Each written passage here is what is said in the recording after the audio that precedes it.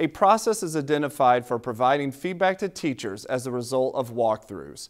Key pieces include high-frequency walkthroughs, collection and analysis of the data for coaching, and to identify trends for PD, and coaching at least 6 times per year. Establish a professional development plan based on staff needs and district initiatives. It is also important to have a process of accountability for implementation of the professional development plan. Here is Jamie Wyman from Carter Elementary.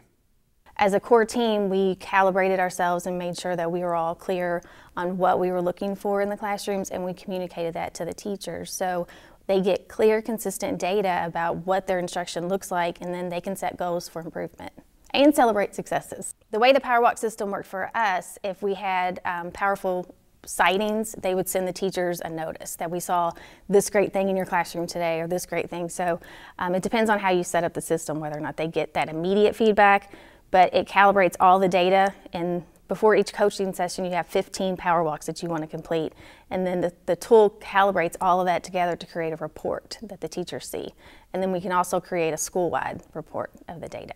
I think implementing the system with fidelity this year has really increased the sense of growth in our building for teachers. They got used to us coming in, the students got used to us coming in. It was for a very specific purpose. They knew why we were in their rooms, and they knew how often we were going to be in their rooms, because it was a set schedule that we had to complete the 15 Power Walks before, so they knew we were coming. They liked to get that data.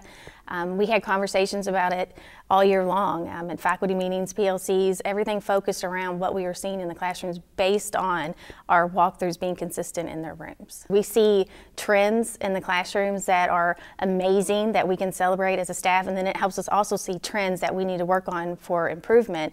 Like critical writing and purposeful talk are 2 areas that we focus on all year long, and because we had such of an intentional focus, I was in classrooms all the time, my assistant principal was in classrooms all the time, we were able to have conversations about when we were seeing the critical writing improve, how they were doing that, and then we could share that with other teachers about what we were seeing in certain classrooms to help them learn how to do it in their classrooms. So it really helps you as a principal know way more about what's going on in your building and in your classrooms, because you're in at least 5 classrooms every single day.